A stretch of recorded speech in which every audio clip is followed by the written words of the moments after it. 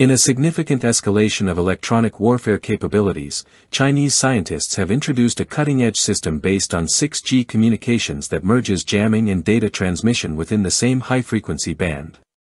This breakthrough allows simultaneous disruption and communication without needing to switch frequencies, a first in the global arms race, as revealed in mid-June 2025 by Chinese state-aligned media and peer-reviewed journals. At the heart of this technology lies a photonic system that processes jamming and transmission in a single channel using microwave optics. Instead of separating radar disruption from communications, the platform merges them, enabling it to engage in full duplex communication with over 300 connected units while flooding enemy radar with more than 3,600 spoofed signals in real time.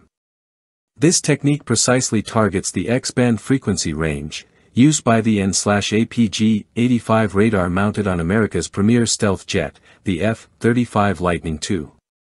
What makes this system uniquely formidable is its use of optical fibers and a dual polarization IQ modulator to clone and delay intercepted radar signals by up to 600 microseconds. These clones are realistic enough to mislead even advanced tracking software, generating convincing ghost targets that mirror authentic radar returns. By overlapping the very same frequencies that adversaries use, the system sidesteps traditional radar defenses that rely on frequency agility or signal separation. The project, backed by nearly 72 million yuan, approximate $10 million, has already transitioned into early industrial trials. The design emphasizes a hybrid photonic-electronic approach, slashing the need for conventional radio frequency components. This not only streamlines the hardware but also boosts signal resolution and operational bandwidth while cutting power consumption and minimizing signal contamination from other electronics. The implications for Western aircraft are profound.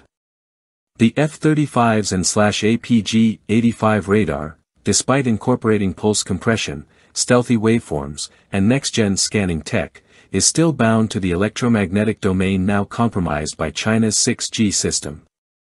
The rapid, coordinated injection of fake radar echoes could overload the aircraft's threat recognition algorithms and obscure real-time situational awareness during combat. Even more concerning is the software architecture of the F-35 itself.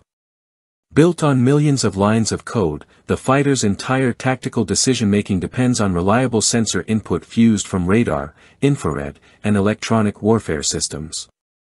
Should its radar data be consistently tainted by deceptive signals that bypass filtering, the aircraft might produce false threat maps, corrupted targeting cues, or delays in critical engagements.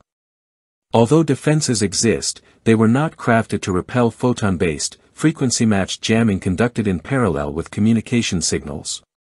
Furthermore, the F-35's software rigidity adds another layer of risk. Except for Israel's custom F-35I variant, most operators depend on centralized US-controlled software labs to distribute updates, mission files, and encryption keys. That means frontline pilots have limited authority to recalibrate systems or adapt radar logic in response to new jamming tactics. In a high-conflict environment, such dependence could lead to real-time vulnerabilities if enemy spoofing begins to manipulate sensor inputs faster than updates can be rolled out. According to Chinese sources, the new system also features a compact, multifunctional design that reduces equipment footprint while boosting adaptability across mobile and fixed platforms. A signal configuration devised by Professor Deng's team enables the integration of sensing, jamming, spoofing, and communications into one unified stream, operating in the millimeter wave band with an optical core. This multifunctionality opens doors to deployments in drones, ground vehicles, or potentially even airborne platforms. The timing of this development also coincides with China surpassing the United States in filed patents related to 6G technology, highlighting Beijing's strategic intent not just in the defense sector but in the global race for technological supremacy. The deployment of such a system could mark a paradigm shift from brute force disruption toward surgical, spectrum-level control of the electromagnetic battlefield. If brought into contested zones, this photonic jamming platform could undermine the tactical coherence of even the most advanced Western platforms, interfering with encrypted comms, falsifying radar imagery, and destabilizing digital decision-making frameworks. To counter this, Western forces may need to urgently integrate sovereign control of software, increase onboard AI-driven threat recognition, and enhance radar signal resilience against full-duplex, photonic attacks. In short, China's new electronic warfare architecture signals a move beyond traditional jamming into a new era of precision spectral manipulation, where stealth, software, and signal integrity may no longer guarantee dominance in the skies.